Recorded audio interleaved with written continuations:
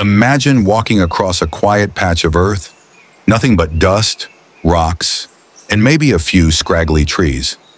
Now, imagine that beneath your feet lies a fortune, not gold, not silver, but diamonds. Yes, the hardest, most coveted gemstones on earth.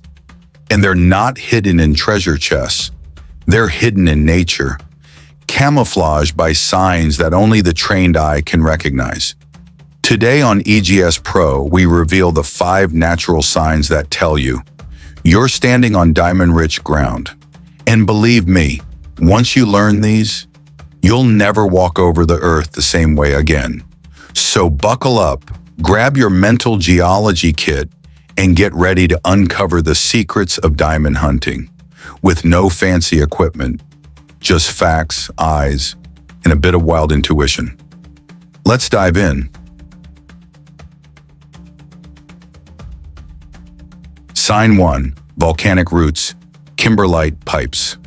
Our first clue to finding diamond-rich ground lies deep underground, or rather, what used to be underground. Enter the volcanic eruption, Earth's wild tantrum that once brought diamonds from the depths of the mantle all the way to the surface. Diamonds form about 90 to 120 miles below the surface, under extreme pressure and heat, conditions only found in the Earth's upper mantle, but they don't stay there forever. That's where kimberlite pipes come in. These are vertical, carrot-shaped structures formed by ancient, gas-charged volcanic eruptions that blasted diamond-bearing rocks up to the surface. Now, over time, those pipes erode, but traces remain. And the most obvious sign? Weathered, blue to green colored rocks known as kimberlite scattered on the surface or forming outcrops. They're often crumbly with a clay-like texture and sometimes studded with small garnets or ilmenite crystals, minerals that travel with diamonds. If you find soft, grayish-blue rocks on a remote, elevated patch of land, don't just walk away. You might be standing on the roots of a diamond volcano. But wait, we're not done yet. Not all kimberlites contain diamonds. That's where the next signs come in. Sign 2. Indicator minerals. Now we step into the subtle world of indicator minerals, those tiny, colorful clues that act like breadcrumbs leading us to diamonds. When volcanic eruptions pull diamonds to the surface, they bring along a gang of mineral companions. And these companions, my friend, are easier to find than the diamonds themselves. Let's meet a few key members. Garnet. Not your jewelry store garnet. We're talking about G9 and G10 pyrope garnets, deep red to purplish gems with a chemical signature linked directly to diamond-bearing kimberlite. Chromite, dark and metallic, this heavy mineral often survives erosion and collects in stream beds.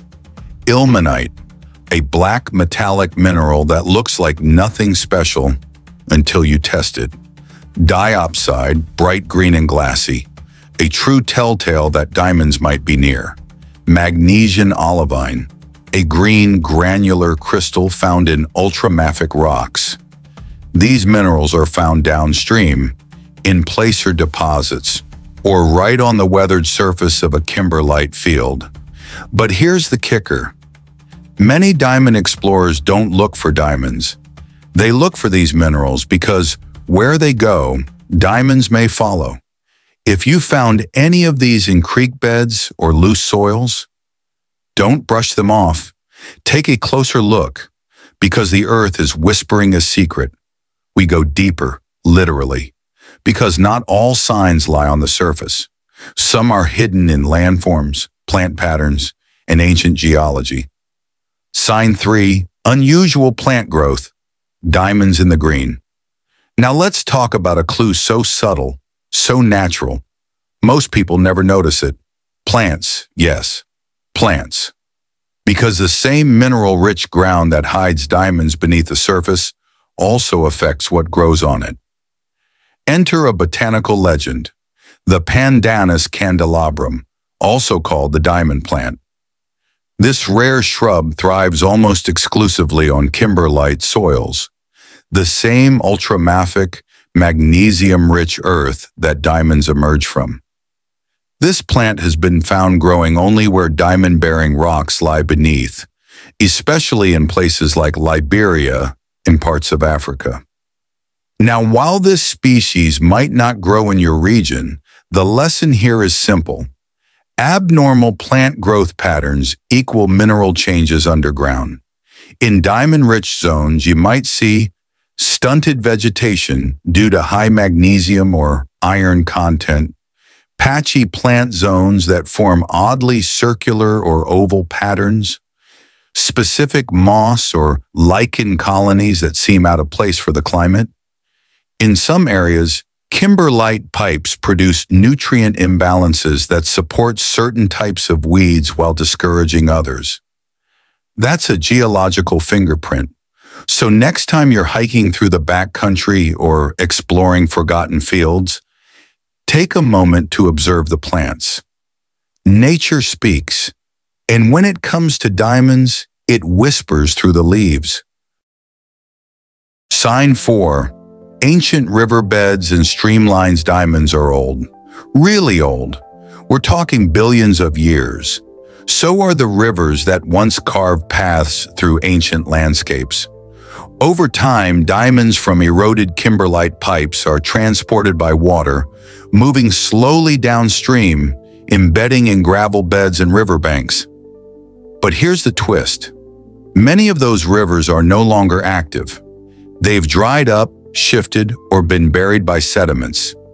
These are called paleochannels, ancient riverbeds lost to time, but rich in heavy minerals. So how do you find them? Satellite maps and topography tools reveal gentle curves and depressions in terrain.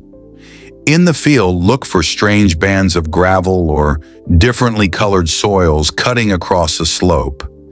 If you find rounded pebbles and smooth quartz in dry valleys far from today's rivers, you've probably found an old river path. And here's the golden rule. Heavy minerals like diamonds settle in traps, behind large boulders, inside bedrock cracks, or in dense gravel pockets at the base of the stream channel. So don't just look at where the river is, ask where it used to be.